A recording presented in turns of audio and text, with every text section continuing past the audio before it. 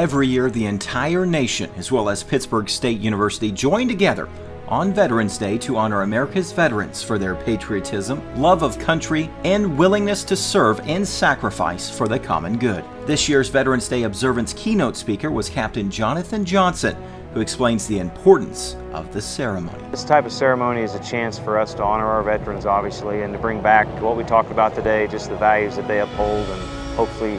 re-emphasize those for our nation and those who are in attendance, and the younger children, that maybe they can learn something as a takeaway with talk about integrity and honor and different things like that. We'll leave you now with some sights and sounds from the rest of the observance, and on behalf of Pittsburg State University, we thank all of the men, women, and their families who have and currently are serving this great country.